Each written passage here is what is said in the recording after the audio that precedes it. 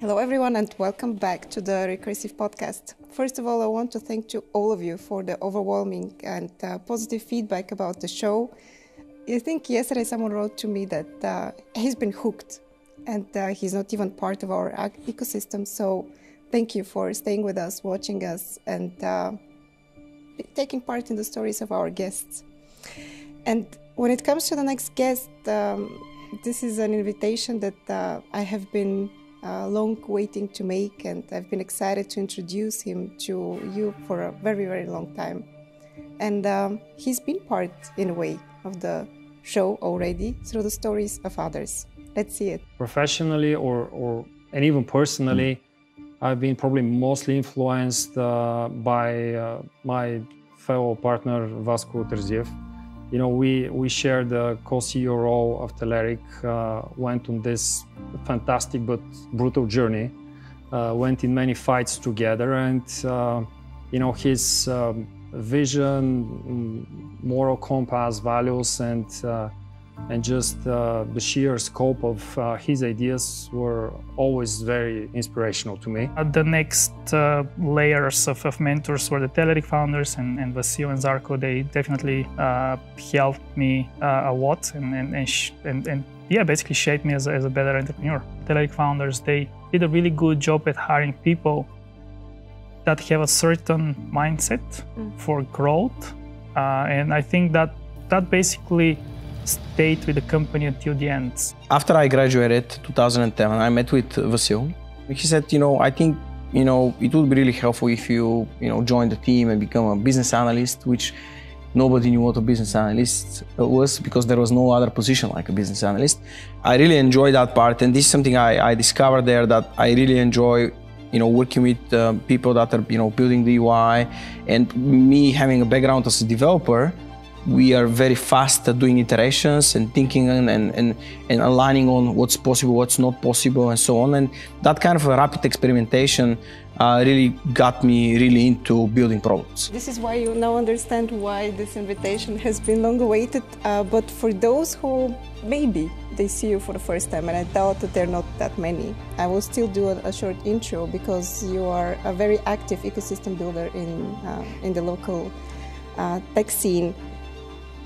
You're the largest angel investor in Bulgaria and probably one of the most prolific ones in the whole region.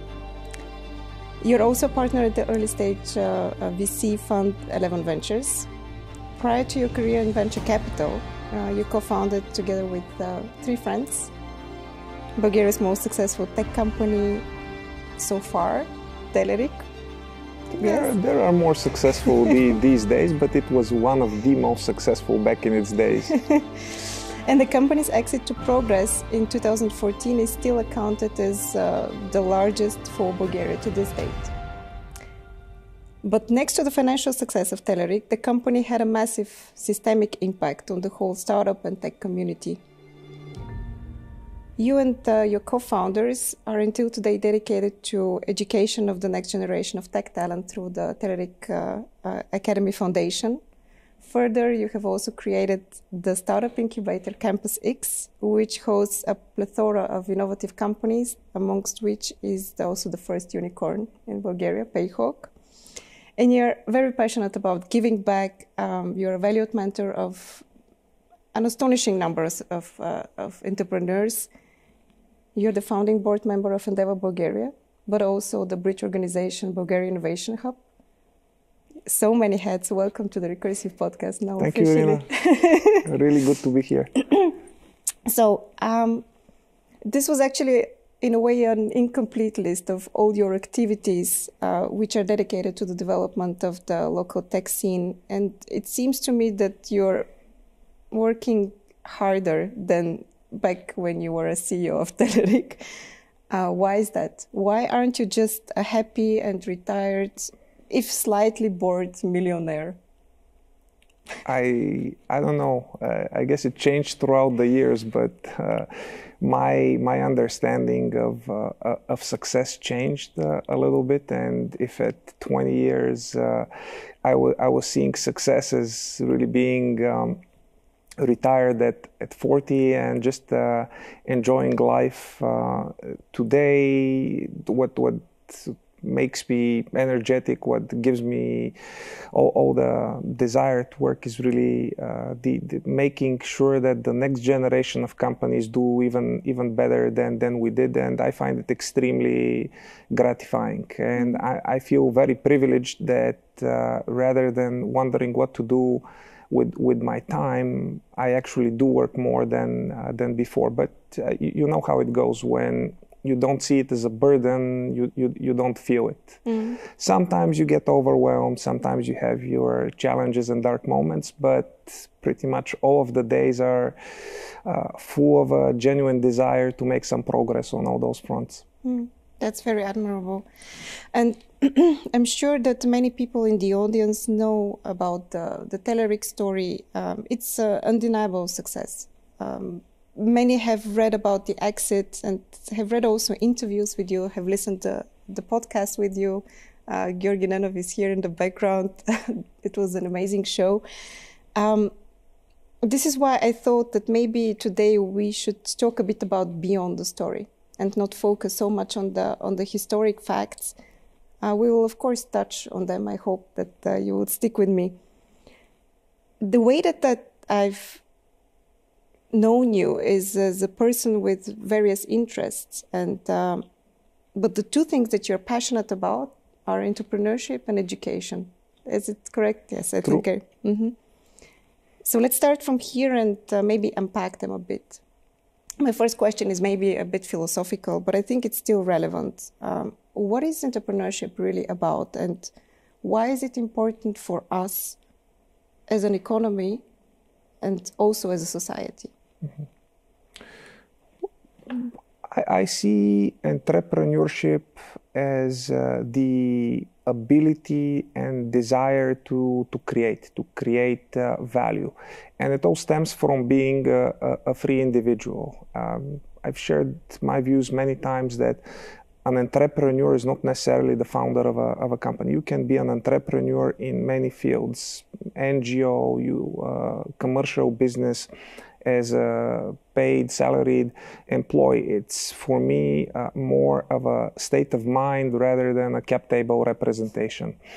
And it goes down to the fundamental view that you have to be a free person. You have to take responsibility for your actions. You have to learn from them, and you have to understand that you really do control so many things in the world, in your surroundings, and you'd better use that time to have some meaningful impact.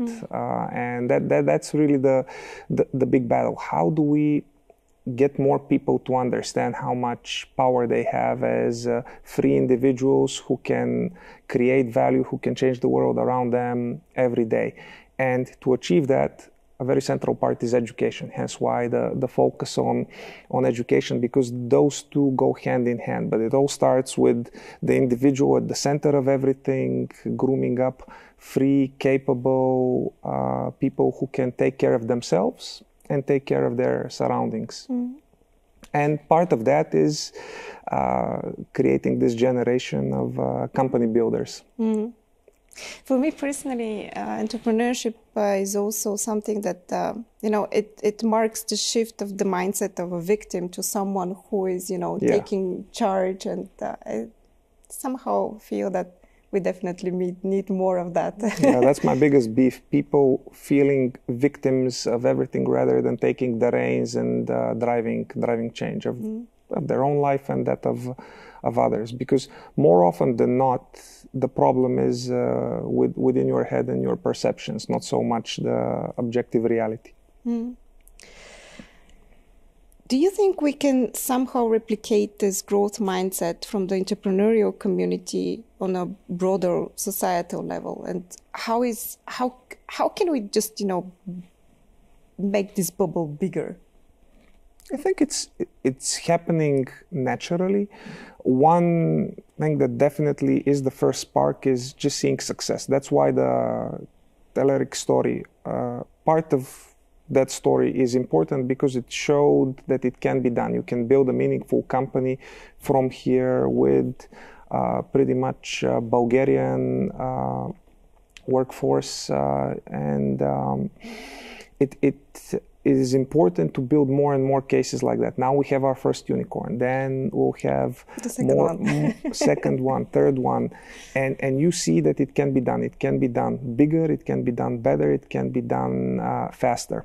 These are the stories when in larger numbers and given enough time start to change perceptions. It becomes the new reality. Before, 10 million fundraise was seen as something extraordinary. Now you see that more and more. So in the heads of the younger generation of entrepreneurs, it's not unusual. It's not something extremely difficult or improbable that you can raise a 10 million round as a Bulgarian company or a company from the Balkans. So it just takes time and good examples, and it also takes a lot of proactive work to really scale that as much as possible, which is fostered by many initiatives like entrepreneurs, not just staying in their bubble, but going to schools, going back to universities, talking to younger kids, inspiring them, planting a different model of success,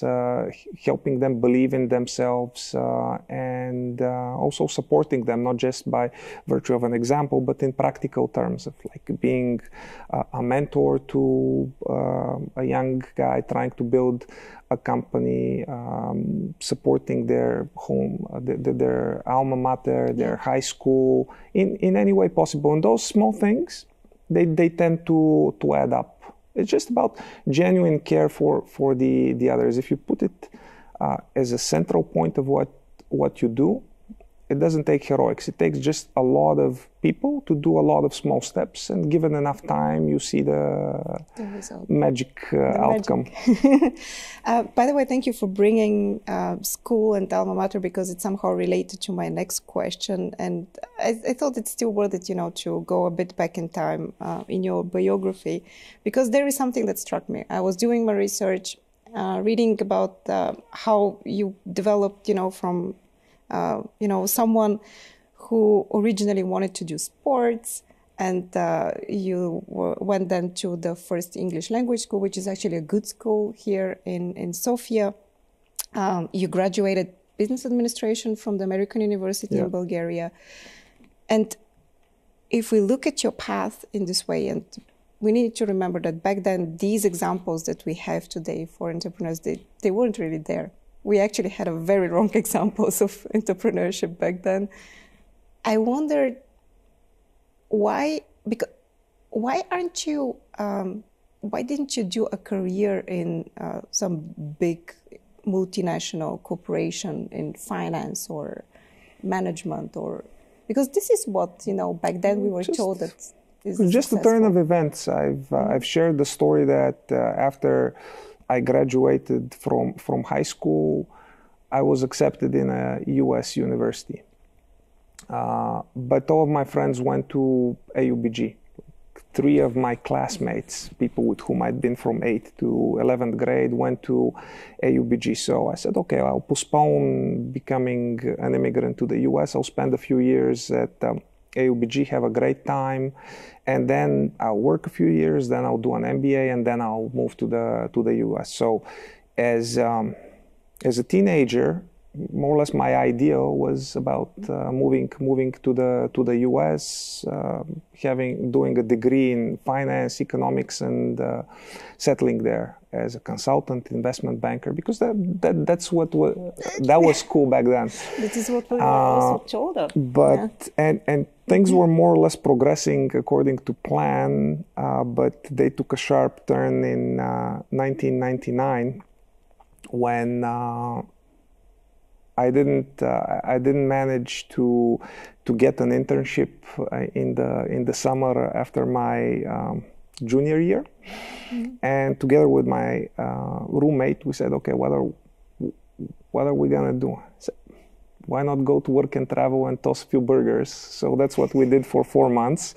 But the program allowed us to stay for an extra month, and I decided to stay with a friend of my father's, who was an IT consultant. And because he wanted me to be helpful rather than just be around. He said, help my wife with her business, and she had an ERP and CRM implementation consultancy, and I didn't know what that means. I didn't care, but I said, sure, I'm gonna help.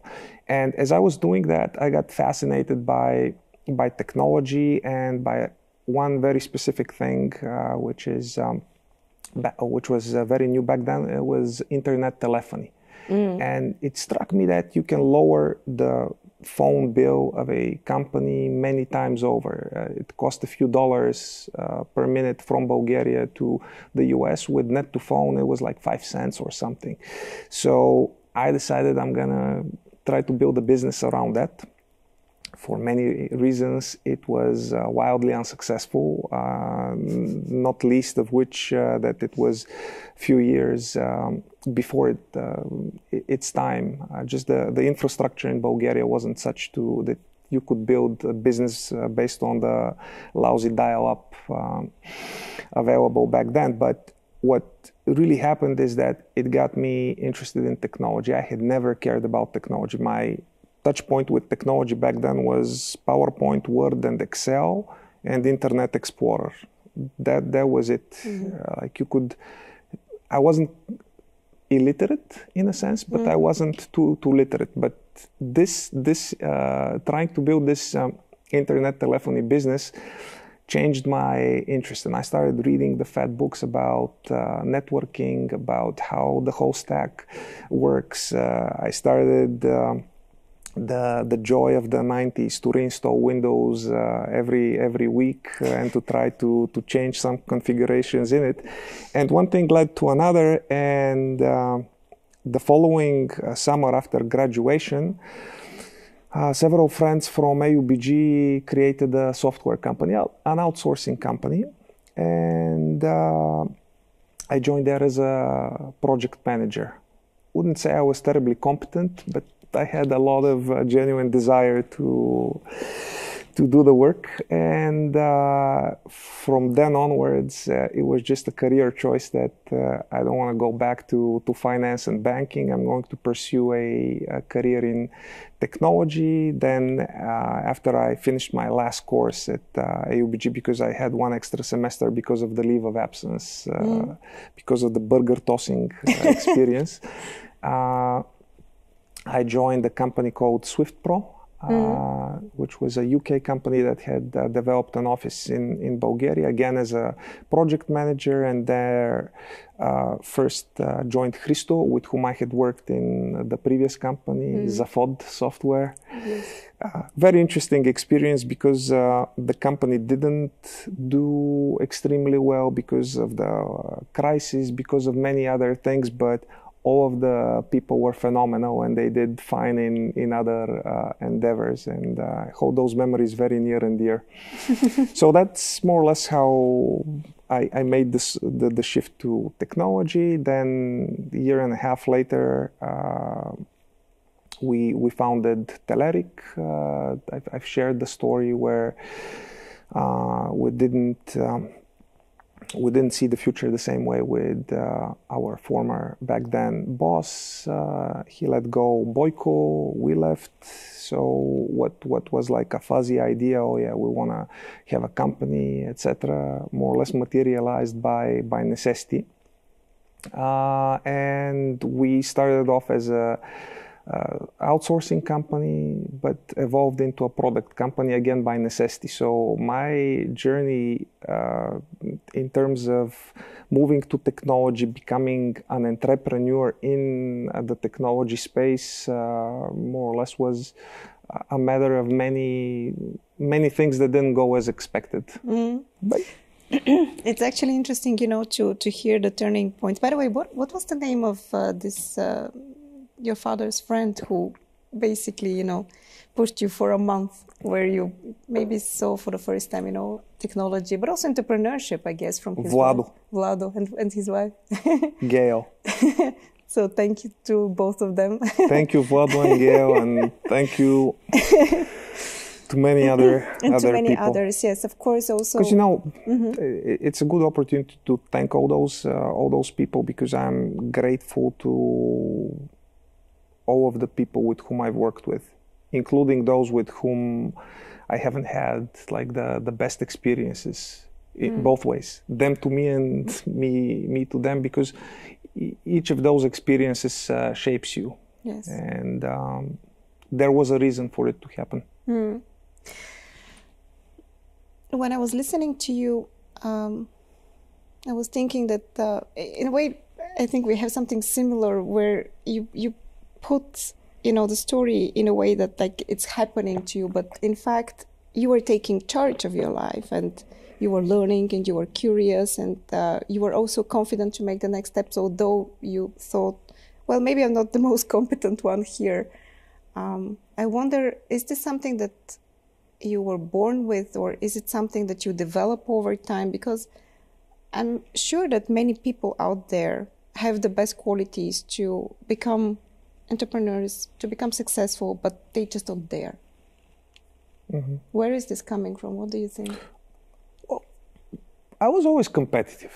Like I didn't see myself as an entrepreneur. That was not planted in the family. That I was seeing myself as a happily employed person and didn't have a problem with that. But I guess the competitive angle, that the ambition to do well, whether it's in sports, whether it's in an educational setting or somewhere else, also helped make the shift once the circumstances and the necessity kicked in.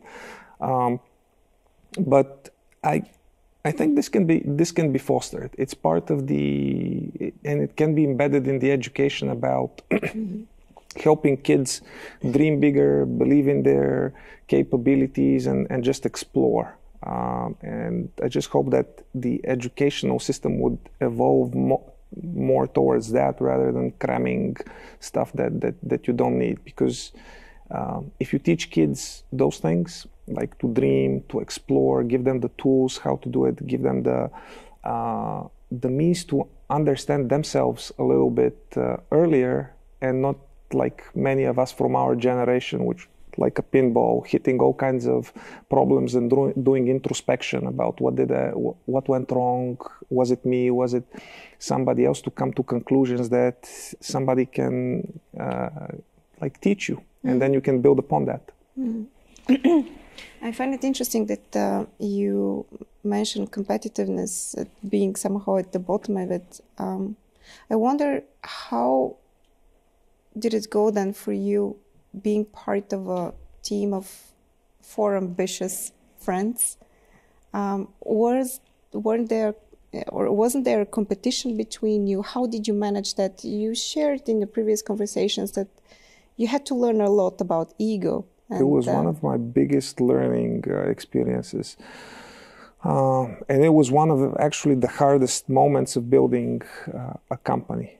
And as an investor, I can share that most of the times companies do fall apart because of founder drama and people not getting along and making the best of their potential, and not so much about market circumstances. And for us, it was really hard, because you have 4 smart, ambitious people who have not worked in a similar environment before, having to build a company. And all of us were very rough around the edges, super defensive on some topics, super immature on others.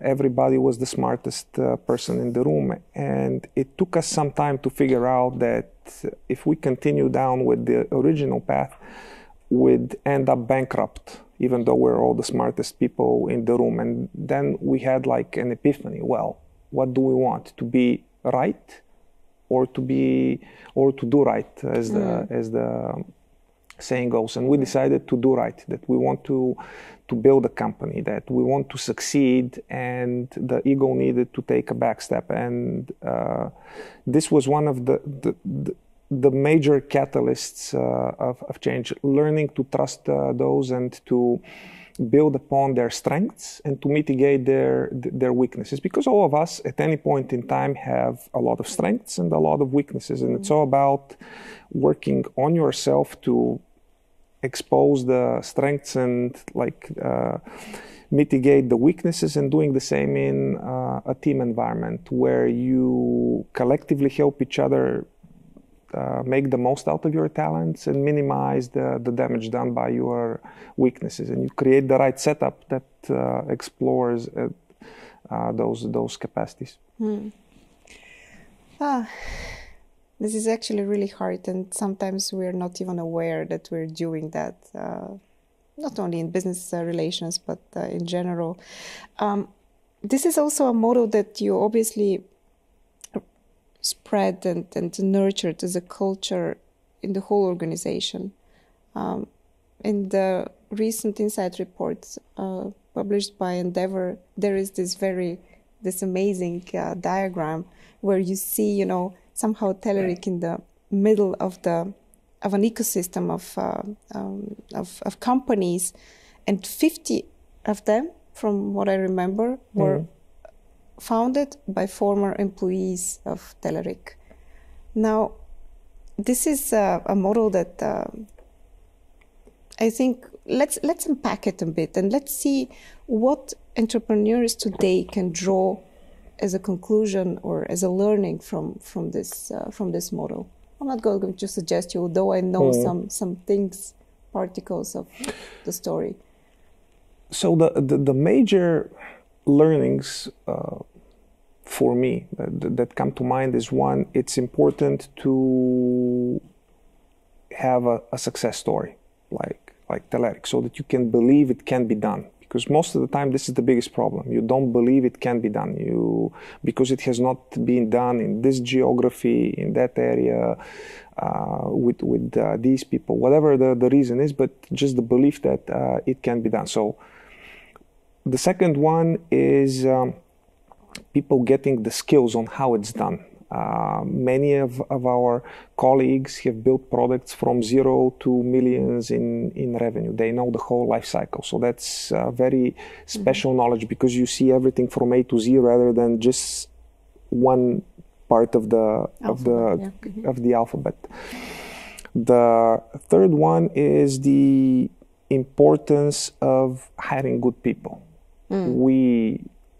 We're very fortunate to work with a lot of high quality people, and this became a self-selection bias. So highly competent, very curious, hardworking, ambitious. It's only natural that those people then create their own things, having seen how it's done, knowing that it's possible, and also having one other important element, which is the social bond, because people in the company, they formed very strong friendships, very strong bonds between each other, and then this translated into them creating teams, hiring former colleagues, and really intertwining the root system.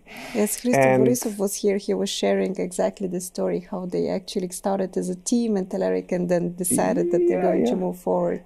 And the fifth important part is having material outcomes, meaning big company exits.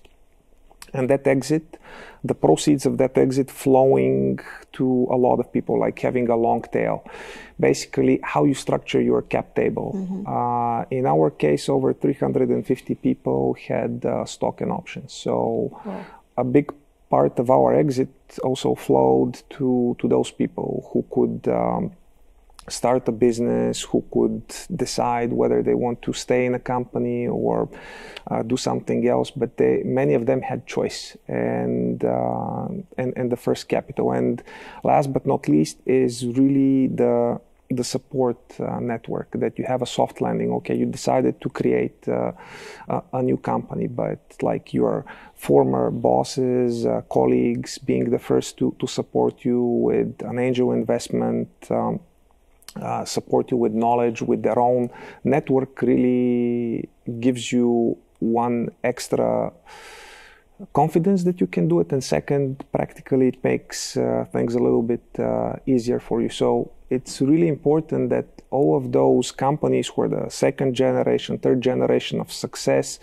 really look at those elements of, one, creating the right ownership structure so that their success means the success of many people, fostering the right culture, meritocratic, great people, performance focused, so that you do everything on a world-class level. Inside this company as an employee, as an entrepreneur, tomorrow it's a mindset of excellence. Mm-hmm.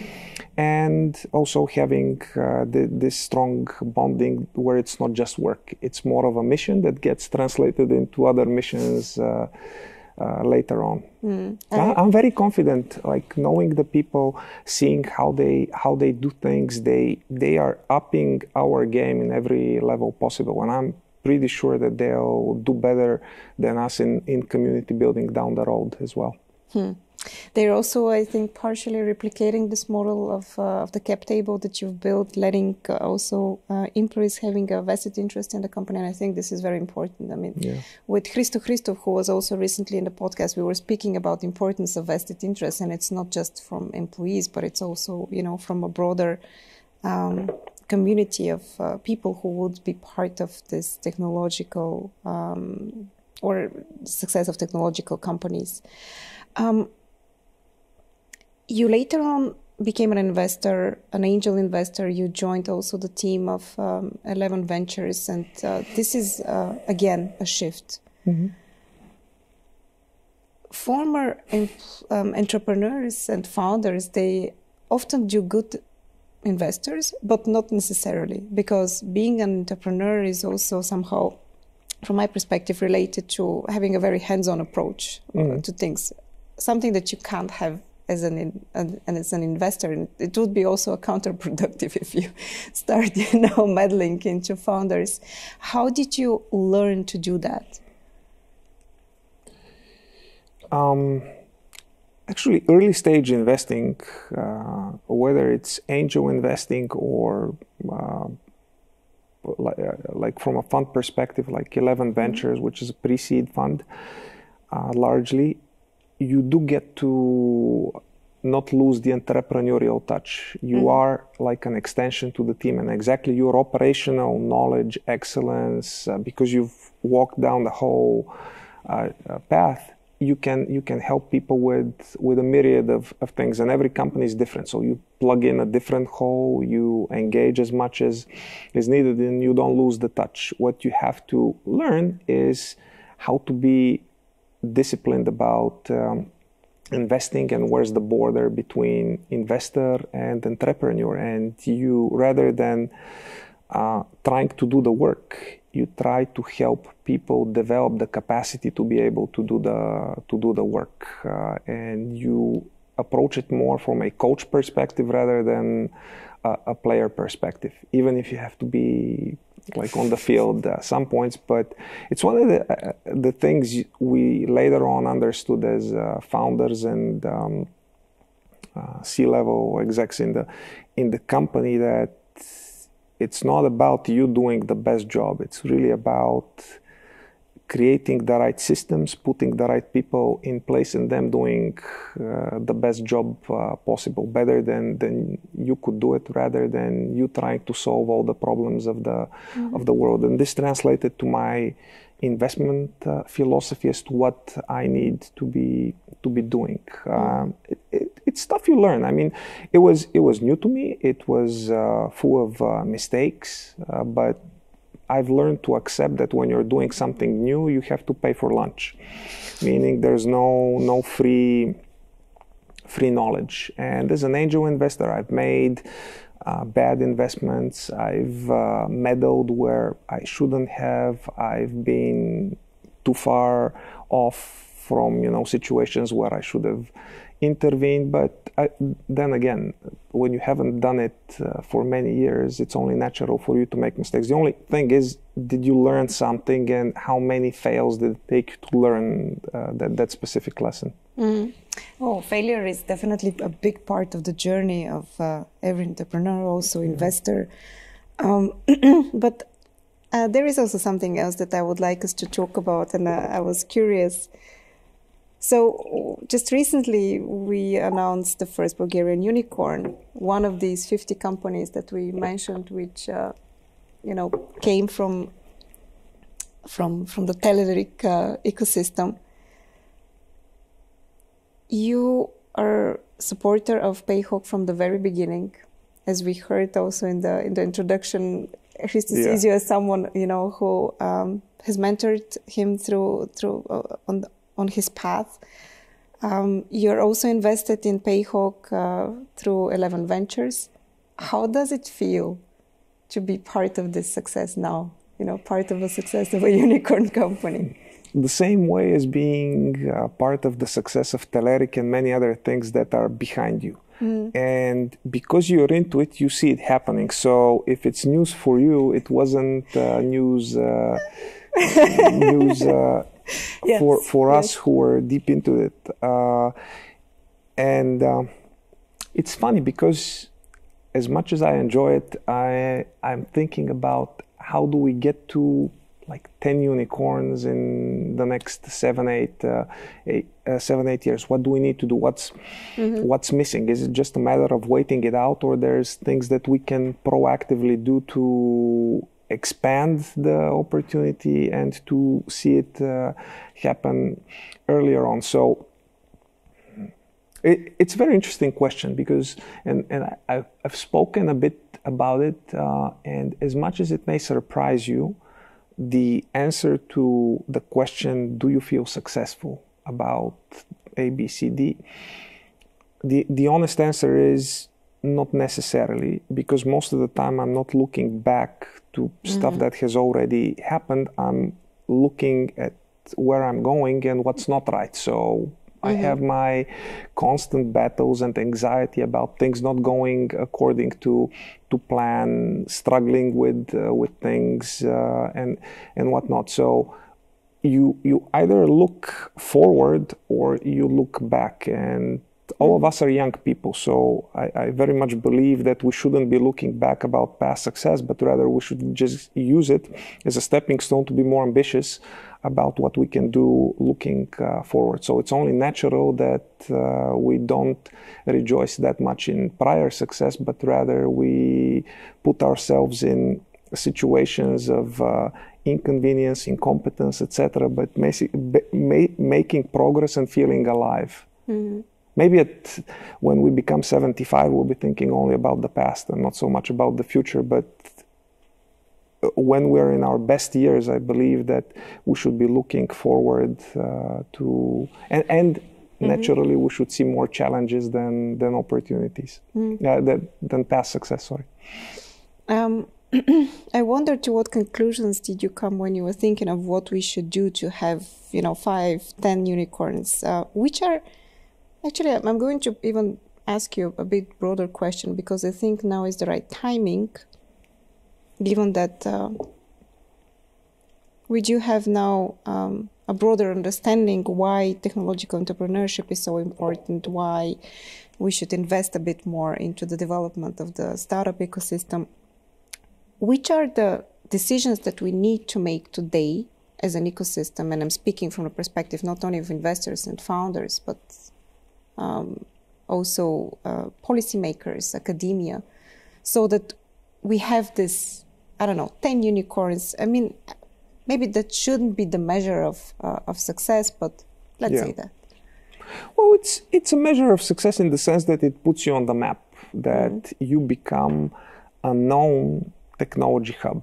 And that's good, because that means more flow of money, more corporates coming in, more investment in the region and in the specific field. So that's why it's good. Other than that, it's a vanity metric. What really matters is the overall success, meaning that in addition to the unicorns that are extremely newsworthy, it's also important that it's not, a blank space between them and everything else, that you have a lot of mid-sized companies, that you have a lot of success spread out, a lot of knowledge spread out, because that's in the entrepreneurial ecosystem.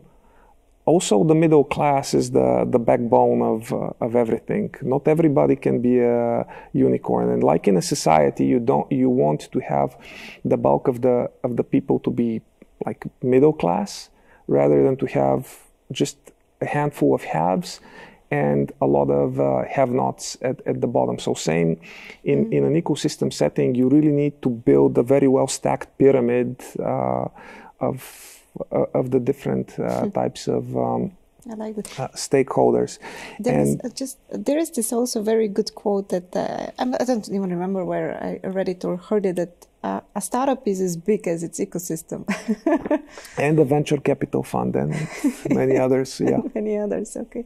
Sorry for interrupting you. Please go on. No, that's very relevant. So essentially, all of us have to be sensitive about reinvesting, and that's what do we reinvest? Money, time, network, knowledge. Basically, the assets that matter to us. And the more of our assets that go to the betterment of an ecosystem, the faster the results will come, and the bigger they will be, and the more sustainable they will be. And it's choice. With my money, after I make an exit, do I invest it in real estate on the Seychelles and buy a boat? Or do I put it in local venture capital funds, Bulgarian, Balkan funds? Do I put it in crypto, or I make angel investments in 5 companies? I'm not arguing about doing like all into companies or funds locally, but the more you do put in this economy, and not like in real estate and buying the 21st apartment, but rather investing it in the innovative economy, the more the outsized the effect. If you acquire knowledge, well, make it your mission to spread it. Don't leave it within your team, your company. Like share it. That's one of the things that made Telerik successful. We were not extremely knowledgeable. You could argue that we were also not extremely smart, but we were extremely focused on capturing knowledge. Wherever there was a small breakthrough, that it became the knowledge of everyone else. Every single team, every manager, and all the good practices spilled. And this helped us really up our game, listening to customers, experimenting here and there, and then all that translating to the new average for the company. And same on an ecosystem level. If most of the successful entrepreneurs do share their knowledge, participate in user groups, speak at events, give interviews, whether it's to the Recursive, share knowledge here and there, all of that really adds up. It takes time. Yeah, you don't like the stage, you don't want to be a media rock star, but it's your obligation. And the more people that do that, the easier it becomes for everyone else. It's simple game theory. So if we reuse most of our assets for the betterment of the ecosystem, one, and we use our assets to improve the educational foundation, many good things will happen. We won't stop at like 5 or 10 unicorns. It will be a sustainable change of the whole economy and society. It just takes 20 years. That's the issue. But today, we have to start today so that we see the positive results in 10, 20 years. So I would appeal to all founders, whether you're in Bulgaria, Romania, etc., really put a lot of effort and money and everything to support anything around education. And entrepreneurial education, and the things that create a different type of aspiration in kids, coupled with active participation in the local ecosystem. Invest in the VC funds, not one, like as many as you can. Invest in companies, join boards, work hard to give those companies and people different outcomes. It's all a numbers game. If you have a lot of people doing it, you don't require heroics on behalf of anyone. Thank you for saying all this. Giving back, this this mindset, this mentality is very important. I think for many of us here in the region, it's hard to understand why is this paying off over time, because long-term planning and goal setting is not our thing. It's not in our DNA. I think we're now learning how to plan for the future and how to plan for the next 10 years so that we make these decisions.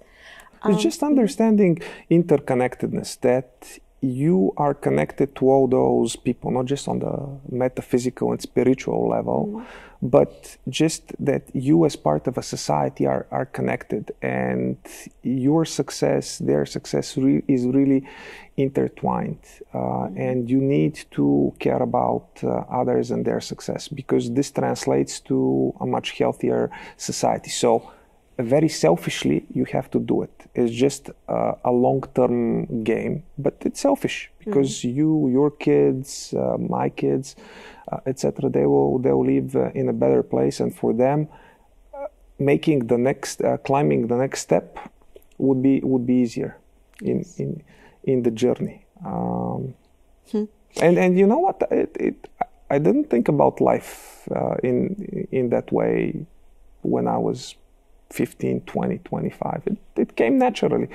But seeing how much the positives of all of us rowing in the same direction and not just being selfish about our success, it's super important for the young entrepreneurs to understand their role and how much they can impact everything by not focusing only on their own. Ultimately, their success of them as entrepreneurs, their companies, is the foundation of everything. But it just has to be coupled with the care for others. Which brings me to a question, or I don't know. This is something that I have personally a problem with. Somehow, it's not only in Bulgaria, actually in Bulgaria less, but more internationally, we nurture this notion of the startup founder who is bold, who is pitching with high self-esteem, slightly sociopathic, or like on the spectrum of high-functioning sociopathy. And at the same time, you are a successful entrepreneur, but you place a lot of importance on social responsibility and responsibility for one's choices as a whole, on being humble when it comes to learning from mistakes. Do you think the two scenarios, how do the two scenarios relate to each other? What is your perspective on things? When it comes to entrepreneurship and actually being a startup founder, you have to be fast, you have to be very decisive. I actually think they come at different points in time. Okay. If I were like what I am today, I am not sure whether we would have done like an exceptional job in our environment back then. Okay. You have to be very competitive. You have to be very ambitious. Maybe not on the other side of the spectrum of being a sociopath and not caring about anyone. You gotta aspire to be a level 5 leader, as Jim Collins in his book Good to Great says. And I believe those characteristics really make for a good leader, but it just happens over time. You don't, if you are a first-time entrepreneur, like many of the people we work with and we back, you can't expect that.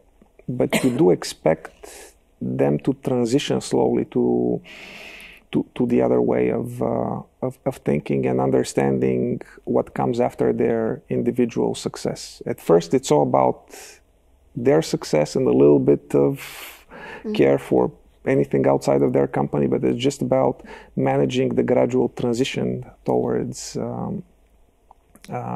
taking a bigger role into everything outside of their company. But you can't build a super competitive company in a competitive environment and be, all kumbaya. I don't think it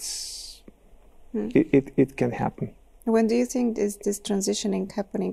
By the way, Good to Great, it's a book actually that I have from you, so thank you for it. Really? Yes, and part of the thesis there is that you pick the right people for the job already from the beginning. So I was wondering, when do you transition to this kind of leadership where it's a lot about social responsibility and responsibility for your choices, about people? I don't know. I think for different people it comes at a different age. For some it comes at 30, for others at 40, for others at 70. It's just a matter of getting to that point that you understand the role of your success and how it translates to the success of others. There's like no perfect age and no perfect journey on how you do that. I don't think you can do it with a prescription. Okay. It's just about knowing that this is the ultimate thing that you have to do, like do good for others if you're fortunate enough to have done well for yourself. Speaking of the ultimate, we're now at the end of our conversation, and when I was listening to interviews, and I think you were saying this in the Superhuman podcast, that you're that you're kind of famous for your diligence in goal setting and measuring your progress over time, both in professional and personal capacity. This is why I wanted to ask you, what is actually the ultimate goal? And the question that we ask to all our guests is, what do you want to be remembered for? Okay, that's a hard question. Well, I mean, we always answer it from today's perspective, This can change over time. What do I want to be remembered for? 10, 15 years ago, when fame probably played a bigger part in my thinking, and ego was not the same as today, I probably would have had an easier answer. Now, I just want to remember every day that it was kind of worth it. That I did manage to do something relevant, something good. You don't know how much you live, so all the plans are like up in the air. Especially now.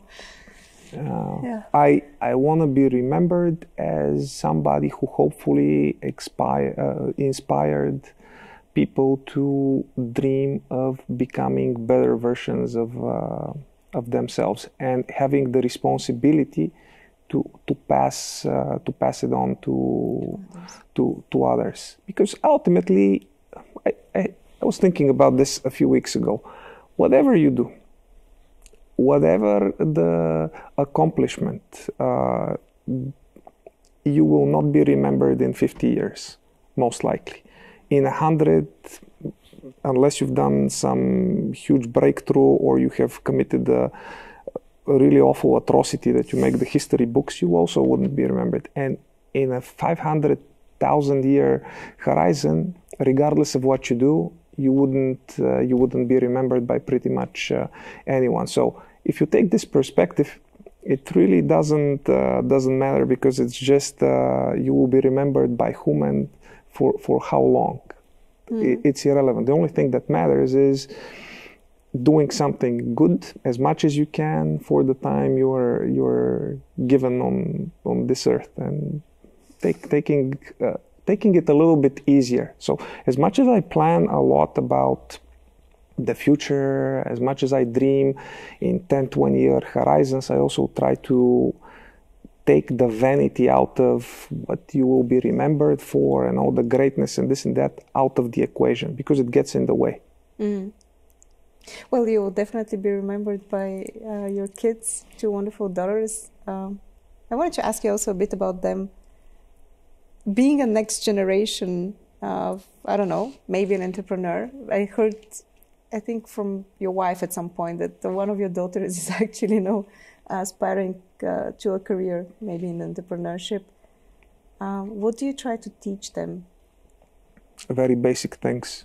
I'm not one of those super ambitious parents who want their kids to follow this path of you go to piano lessons and this and that, and exercise 5 times a week in these sports, and your grades have to be like this. One of them is more concentrated in academic affairs, the other one not so much, but both of them are very nice, positive kids, and our conversation center around them. I want you to be good human beings, to understand you're not alone in this world. You got to take care of others, and you have to rely on them when you are down, which is also a derivative of you being good to the people around you. And I want you to be focused on and dedicated to whatever you decide to do. The only thing that I don't appreciate is people wasting their time.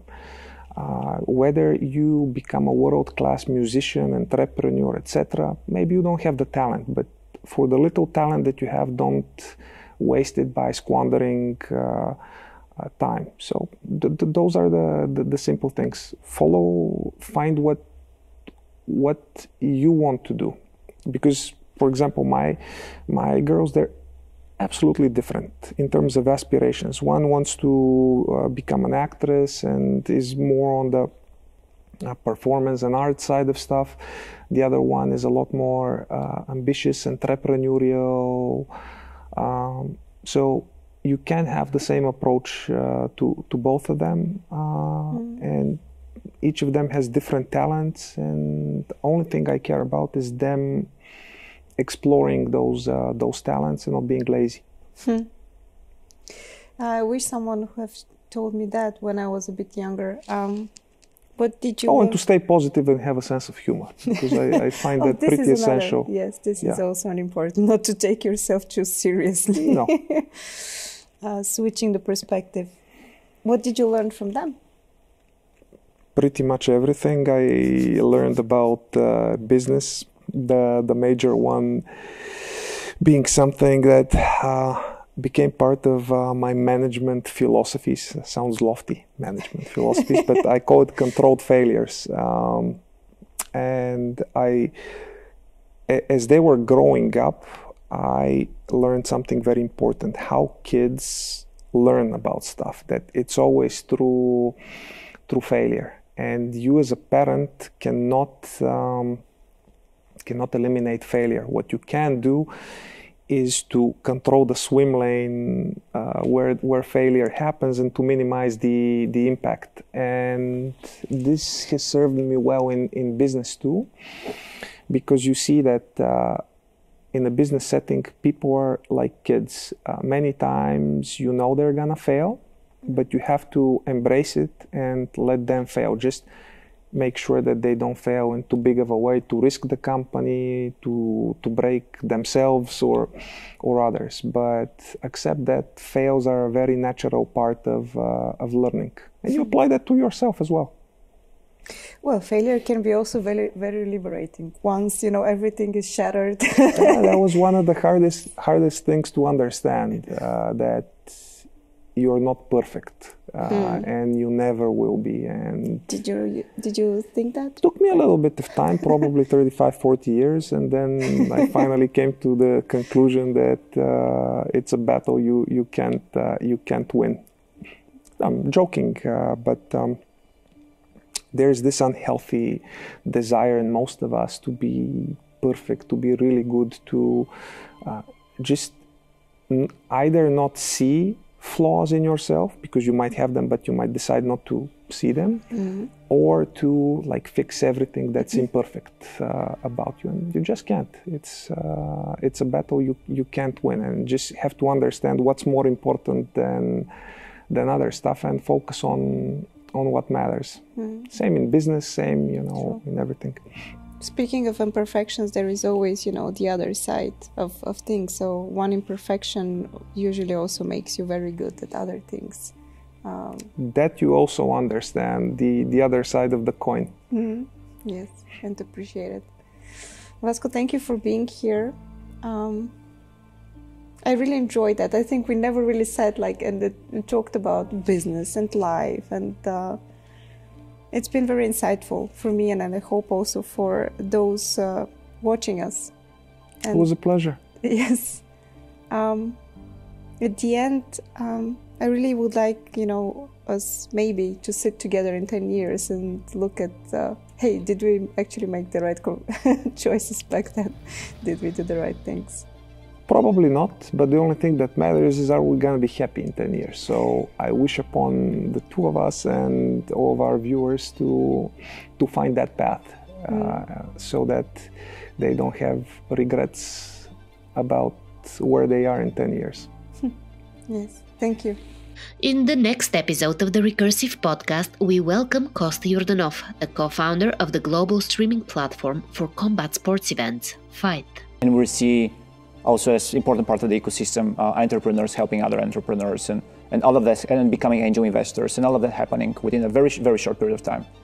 I think being a startup today is much easier in a way from the perspective of fundraising than it was 10 years ago. When we did our kind of first funding for anything really, way before Fight, there was no ecosystem here. I would not have went, even for Fight, I would not have reached out to Bill and Tim Draper if there was a better option here. So I think the access to capital is very important. This is one of the important components for us to see more successful companies coming out of Bulgaria. We now see that actually two of the funds just closed their new rounds, over 70 million euros.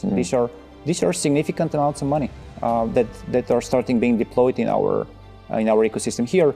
And I think this is actually very important for not only for kind of IT and startups and all those cool stuff. I think it's important for Bulgaria. I think this is one of the not that many niches that could actually drive growth, financial growth and economical growth, and that could change our society for good. And if you are just as passionate about innovation as we are, hit subscribe for the Recursive podcast on YouTube or your favorite podcast platform. We're everywhere.